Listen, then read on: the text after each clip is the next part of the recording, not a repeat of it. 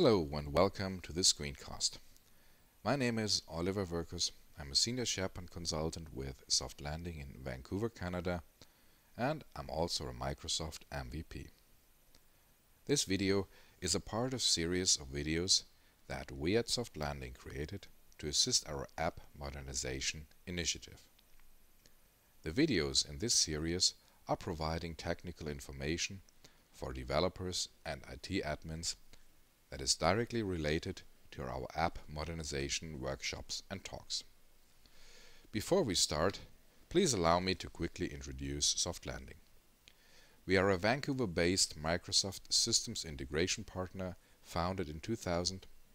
We have about 50 staff in our Vancouver office and are partnered with, amongst others, Saracen, Metalogix, Nintex, and specialize in Microsoft Enterprise Technology.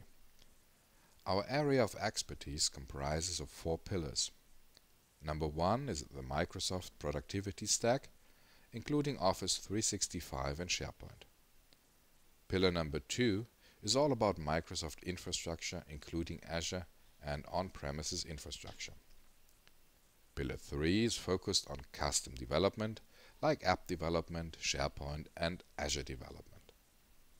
And Pillar 4 is our security practice.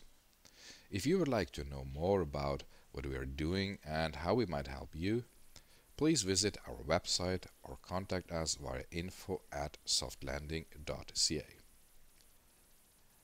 In this video, I'm going to show you how to create a basic web application in Microsoft Azure.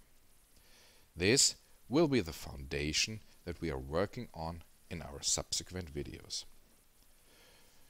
To be able to utilize Microsoft Azure as platform to host your business applications, you first need to have a subscription. If you don't have a subscription yet, you can always get a trial subscription that is available for 1 month free of charge. Navigate to www.azure.microsoft.com and sign up for a free trial account. As I just mentioned, in this video, we will create a basic web application in Microsoft Azure. In the subsequent videos, we will take this basic application and enhance its functionality. First, let's create a basic web application in Microsoft Azure. Go to portal.azure.com and log into your subscription. Next, open the left sidebar, click on Plus New and look for Web and Mobile. Click on Web and Mobile and select Web Application. Here we need to provide some additional details. First is we need to name our web application, and in my case I'm naming it App Modernization Demo. As you can see here on the right side, there's a green check mark, and this check mark tells us that App Modernization Demo.azurewebsites.net is available and can be used. Step 2 is select your subscription.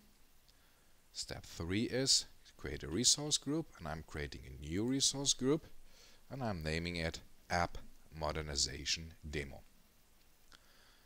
Step 4 is I need to create a service plan. I'm creating a new service plan here. The service plan needs to have a name, and I give it the same name, App Modernization Demo. And as you can see here in the green check mark, this name is okay, it's accepted. Location, as I'm located in Canada, I'm choosing Canada Central as a location, and I'm selecting a new pricing tier for our basic web application because I think the B1 tier will be sufficient for this demo. So I select it and click on OK to create the new app service plan, and click on OK to create our web application. So this will take just a couple of seconds. So let's go to all resources here and wait until Microsoft Azure has created our app service and our app service plan. So let me click on refresh here, and here we go.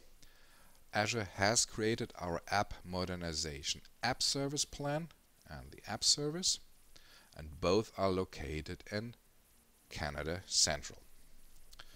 Alright, now it's time to create our basic web application in Visual Studio. So I switch over to my development environment. Here we have Visual Studio Enterprise 2015. I click on File, New, Project. In the list of installed projects, I'm selecting Web. And as I'm creating a web application, I'm choosing ASP.NET Web Application.NET Framework here. Our web application needs to have a name. I give it the same name, App Modernization Demo, and I click on OK. Next, Visual Studio needs to know what kind of template I'm going to use. In my example here, I'm using MVC. So I select MVC, and I'm not selecting Host and Cloud here, although I want to publish my web application to Azure. The reason why I'm not selecting Host and Cloud here is I would like to show you how you can publish a web application manually to Microsoft Azure. Okay, we're all set here. Let's click on OK and let Visual Studio create our basic web application. This will just take a couple of seconds, and when Visual Studio is done with that, we should see the folders and the files of our web application here on the right side in the Solution Explorer. So give it just a couple of seconds more, and here we go. Here's a list of folders and files that are building our web application. So let's close this for now. This will be the web application I'm going to publish to Microsoft Azure. But before I do that, I would like to ensure that this is really the web application I'm going to publish to Azure. So I'm opening Views here, and I'm opening Shared here, and I'm opening _layout.cshtml. If you're not familiar with Microsoft MVC, the layout.cshtml file, it's a kind of basic template that all the views in an MVC application use to display content. And I'm going to change the application name here. I'm changing it to App Modernization Demo. Okay, let's save the change. We can close that tab now, and let's first see if Visual Studio is able to compile our project. I click on Build, and Visual Studio is building the project now, and yes, build succeeded, so everything looks fine.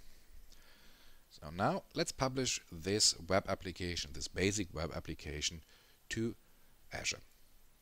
I click on Publish,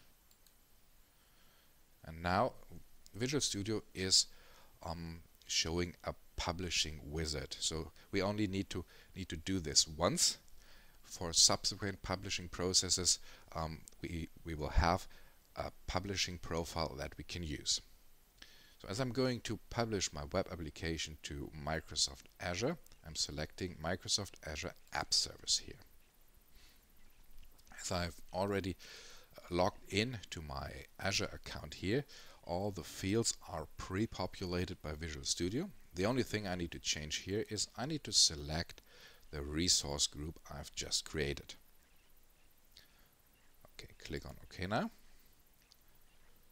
And this is the last step of creating the publishing profile.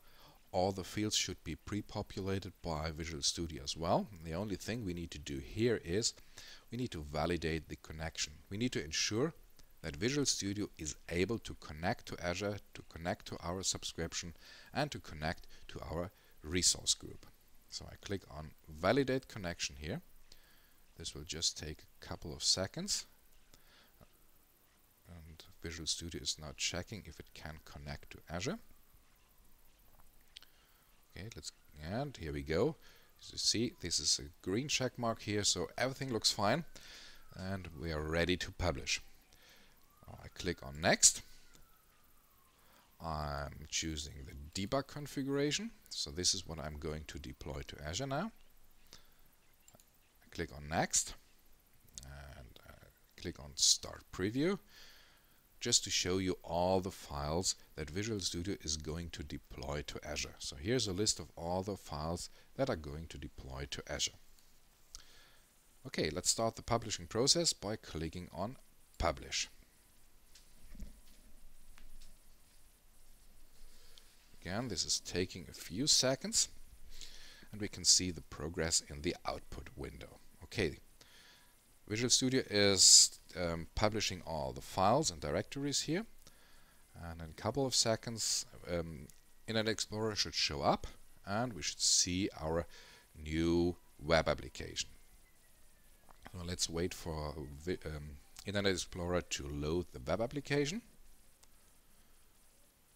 And you can see here in the URL, this is the URL we just validated in Azure. It's App Modernization demo.azurewebsites.net, and here you can see this is our web application we have just published to Azure. Just to show you that this is really the web application we just created, you see here the name of the application is App Modernization Demo.